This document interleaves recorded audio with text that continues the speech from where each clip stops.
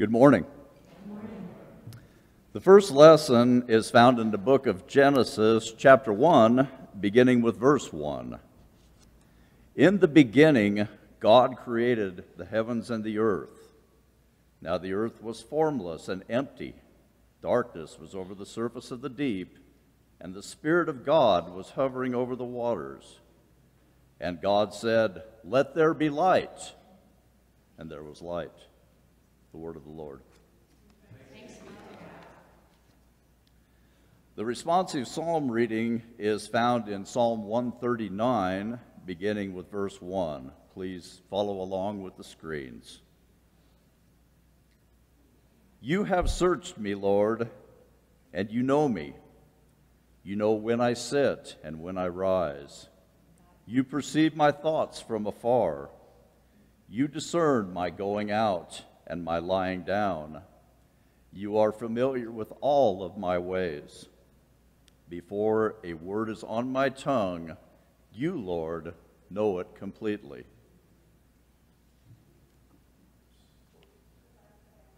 Where can I go from your spirit? Where can I flee from your presence? If I go up to the heavens, you are there. If I make my bed in the depths, you are there.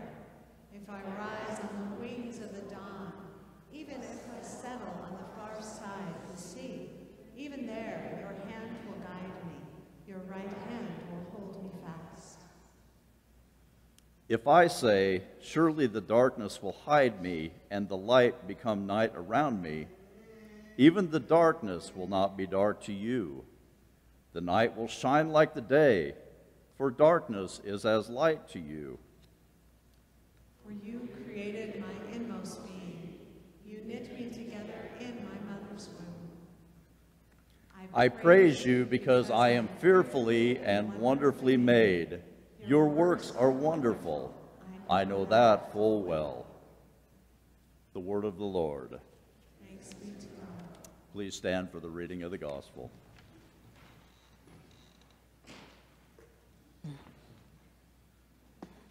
Our gospel reading this morning is found in Matthew's Gospel, chapter 5, beginning with verse 14.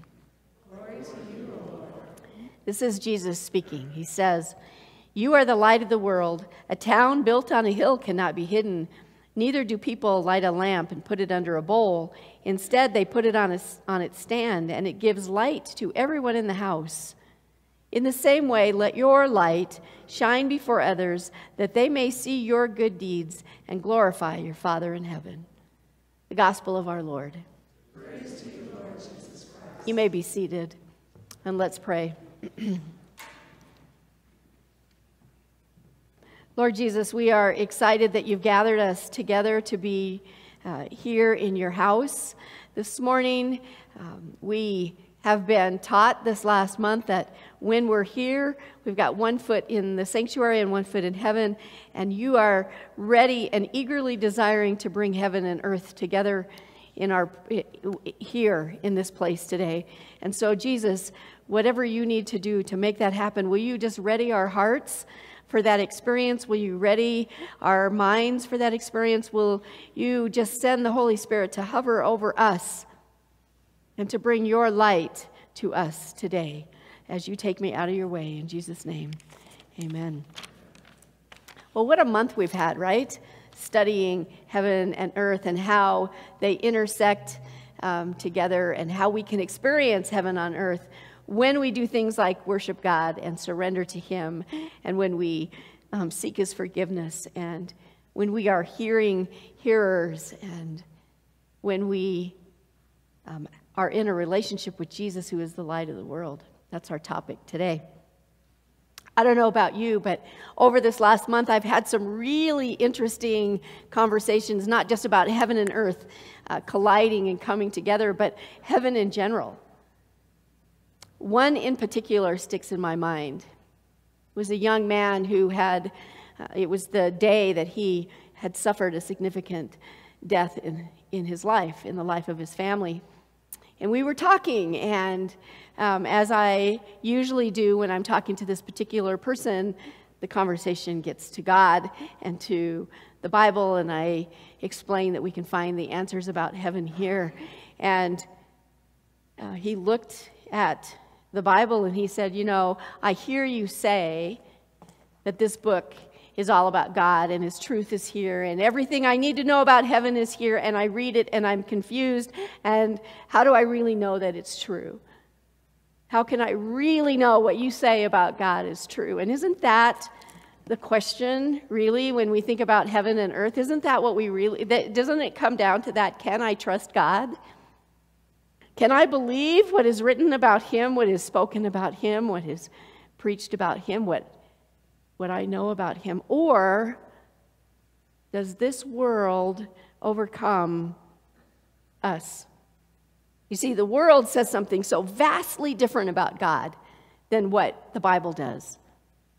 The world says that God is mean and he's wrathful and he's just up there waiting for us to do something wrong so he can come and get us, so he can judge us, and so he can condemn us, and he can discipline us. And the world says, God can't love you. You're a sinner and you do all of these bad things, and there's no way that if the God of the Bible really is who you say he is, he can't love somebody like you. That's what the world says. But what does God say about himself? He says, I love you so much that I sent my son to die for you so that you could have eternal life. God says, I am for you. And if I'm for you, God says, who can be against you? God says, I love you, and I come to give you hope for your hurting heart. God says, I love you, and I come to heal you. God says, I love you, and I come to give you a purpose. And God says, I love you, and I've got plans for your life. God says, I love you, and I want you to be in a relationship with me, and I want you to know my son that I sent to die for you. That's what God says. Jesus declared himself to be many things. And one of those things was Jesus declared himself to be the light of the world. He says, I am the light of the world. Whoever follows me will not walk in darkness, but they will have the light of life. If you have a relationship with Jesus Christ, you've got the light of the world living inside of you. How do we know that? Because Jesus said it. And we trust him. Well, where was Jesus when he said it? He and his disciples were in the city of Jerusalem.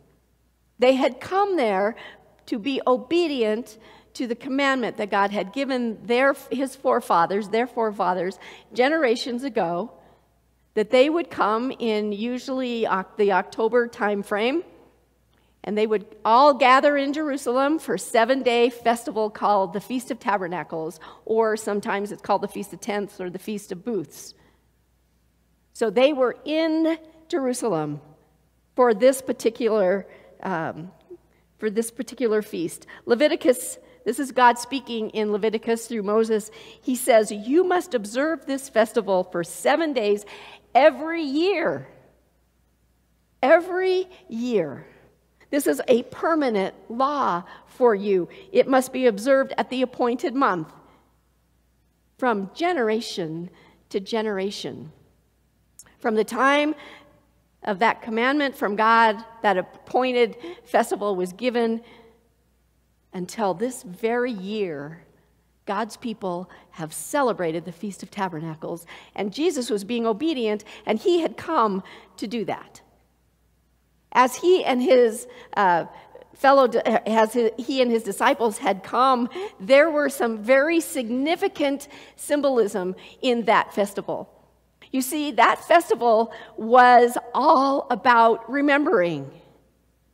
God called his people to give up their lives and surrender everything for 7 days to come to where he told them to be, and to remember that from the time he closed the Red Sea until they got to Mount Sinai, he was with them and he was taking care of them.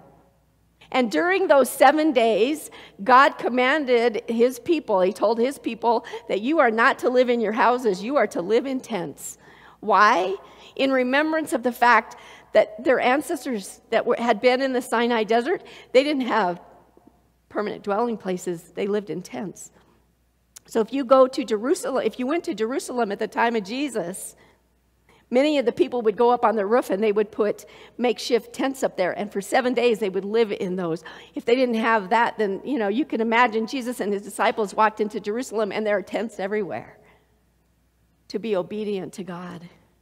In addition to that, there were some really significant things that went on. One went on in the temple. It was called, if I can remember right, it was the ceremony of water libation. Happened every day. The priests would go down to the pool of Siloam. They would take a pitcher, they would fill it with water, and they would come back, and over the brazen altar, they would pour water off the altar into a basin.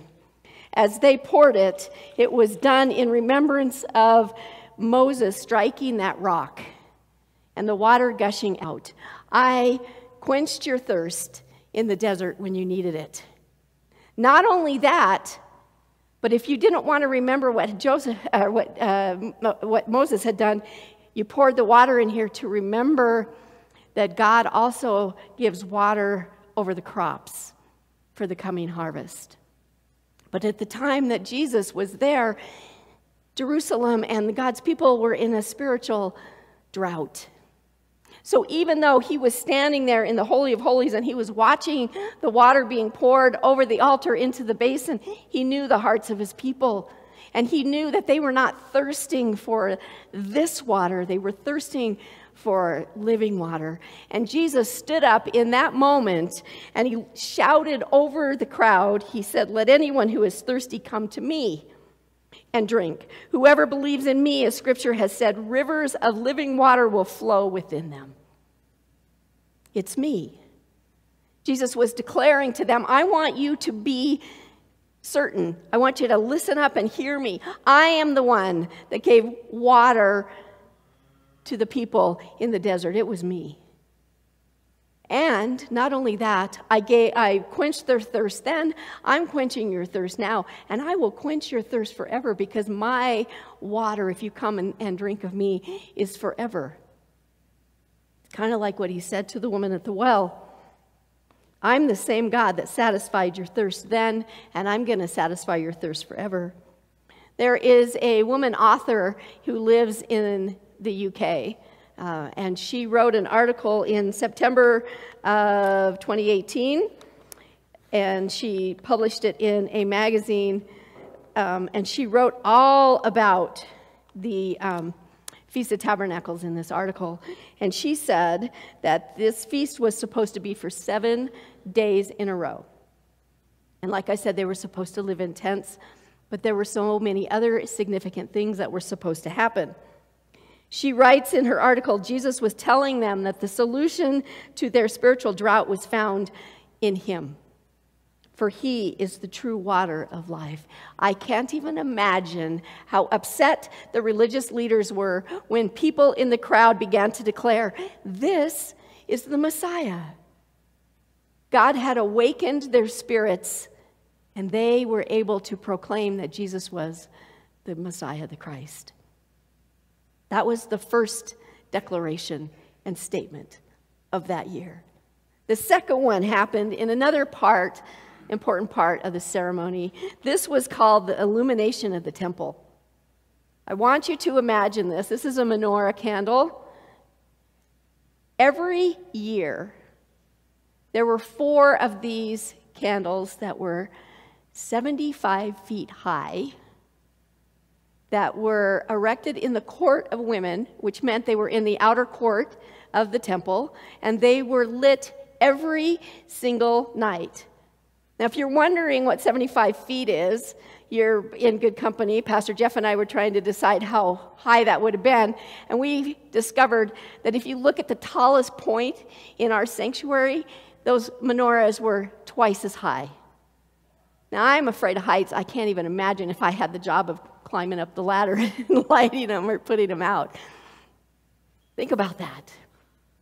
No wonder every night when they lit them, it wasn't just the temple courts that was lit up, but it was the entire city of Jerusalem.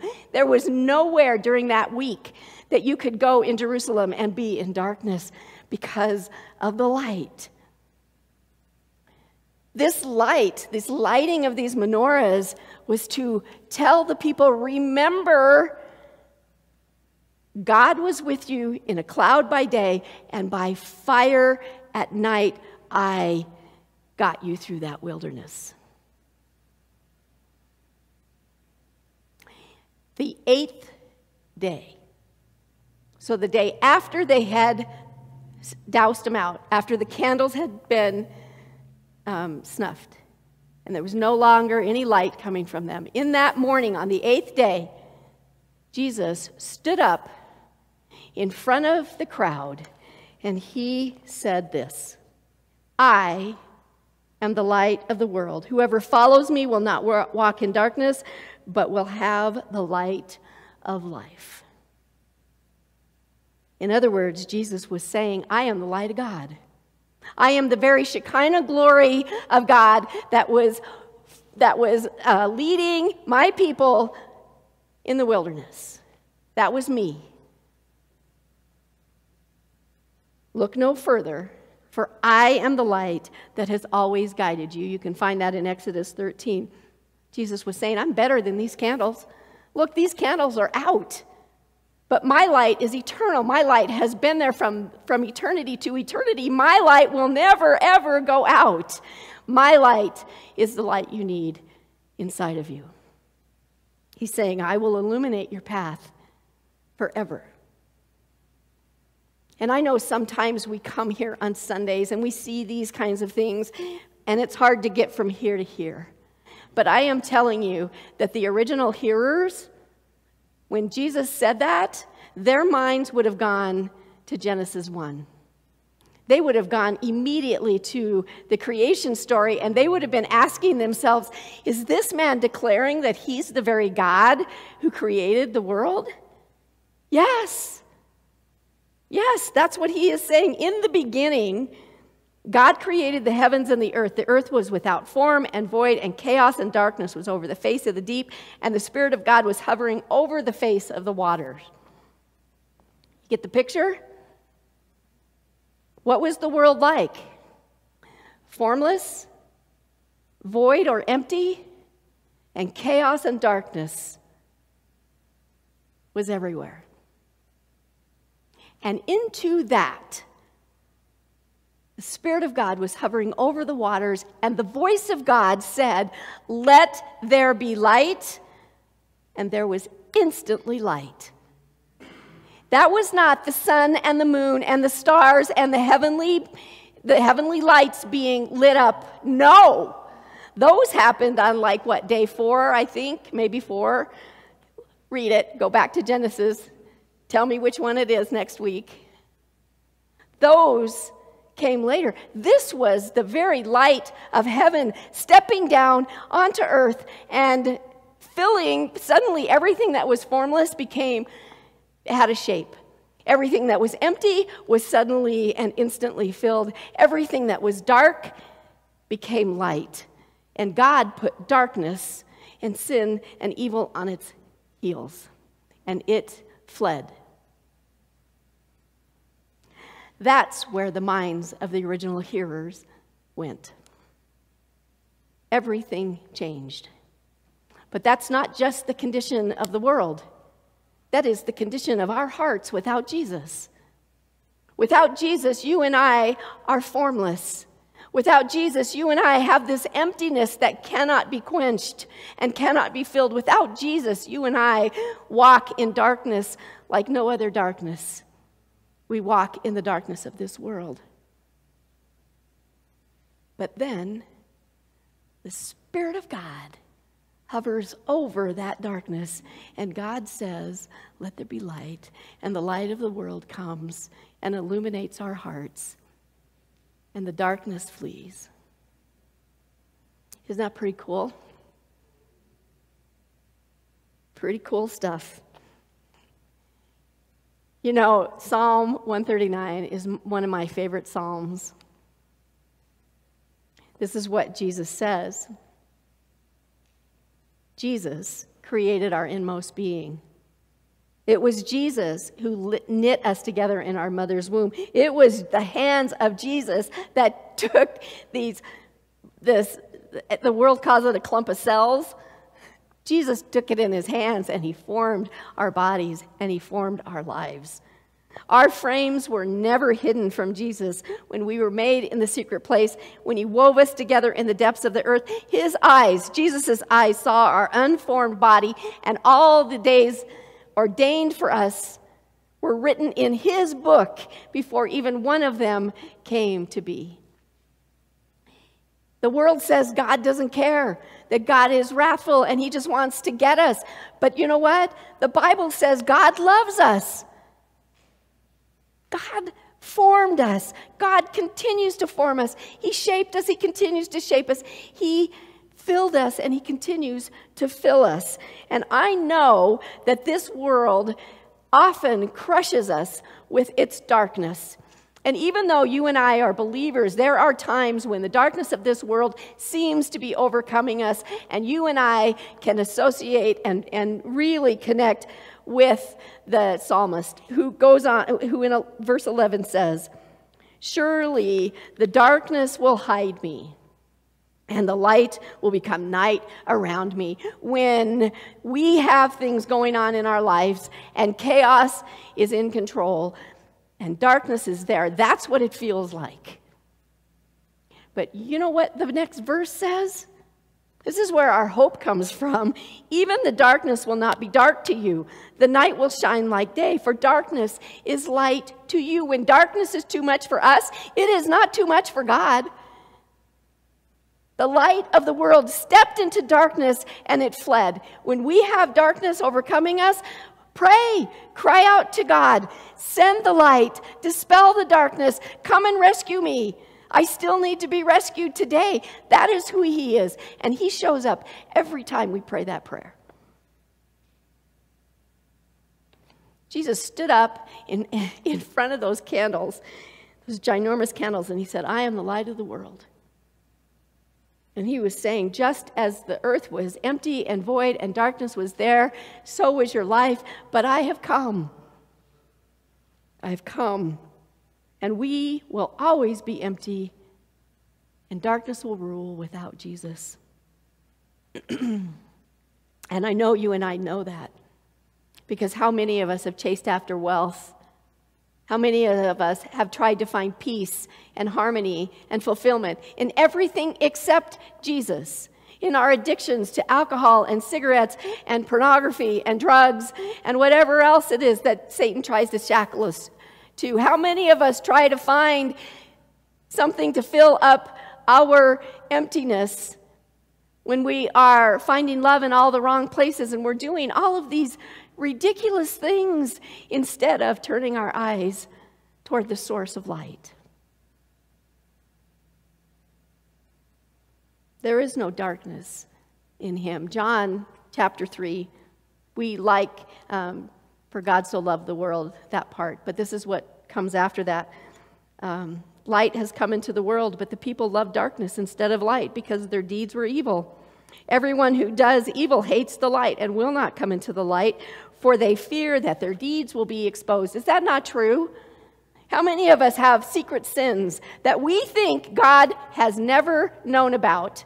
How many of us think that we can hide them so far down in our heart that there's no way that he will ever find out about them? Guess what? God's truth says, but whoever lives by the truth comes into the light, so that it may be seen plainly that what they have done has been done in the sight of God. God sees everything. You cannot hide from him. The bottom pit of your heart, where you have locked away that sin, can never be dark enough for his light not to penetrate it. And he is here today reminding us of that on a day when we are remembering the Feast of Remembering. He wants us to remember that Jesus is the light of the world so that he can come and he can expose those things in our lives that separate us from him, not because of us, but so he could be glorified when we are rescued from it.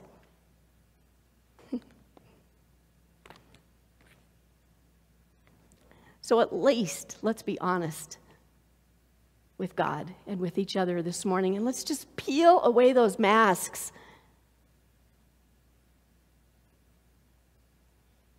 I know that there are people in this room, I'm probably one of them, I know I'm one of them, where it feels like there's more earth in my life than heaven. And if you feel like there's more earth in your life than heaven in your life, then we need to cry out to Jesus. We need to ask him to come and shine his light upon us and just rip out those things that separate us from him. I want you to close your eyes because I feel like we need to pray this prayer.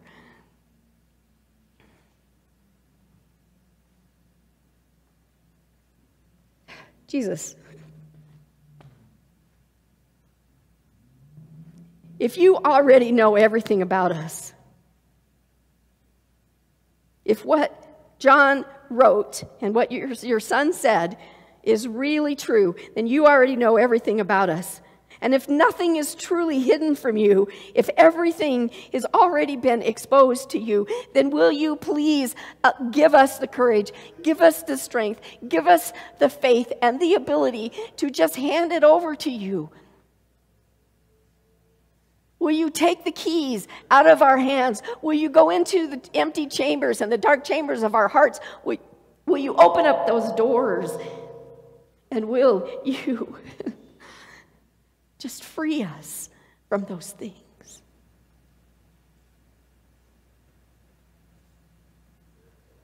When those keys are in Satan's hands, will you snatch them out of his hand? And will you come with those keys and will you unshackle us from everything that has us in bondage to the darkness? Jesus, we need you to be light for us. You tell us in that same psalm to cry out, "Search me, God, and know my heart. Test me and know my anxious thoughts." We cry out that to you. Jesus, come and expose the things in our hearts that you need to come and heal with your light. Because nothing can fill us except your light. You were in the beginning, Jesus, with God. There's never been a time when you didn't exist, which means there's never been a time when your powerful light hasn't existed. In you is life. And in the life that is in you, you are the light of men. You are the light of the world. Your light shines in the darkness of our lives, and you promise us that when you shine your light upon the darkness that is oppressing us and constricting us and wearing us down, you will make that darkness flee. And this morning, in your place, when we are in the Holy of Holies that you have invited us into, God, we need you to shine the Shekinah glory of God upon us. We desperately cry out to you to come and to free us. Oh, Jesus. Fill us up with your light. every part of our body that is wounded and hurting, every part of our spirit, every part of our mind that is wounded and hurting because of the evil and the darkness in this world, will you just come and let your light flow upon us from the top of our head down through our whole entire body and out the bottom of our feet, God? Will you fill us with the light of the world?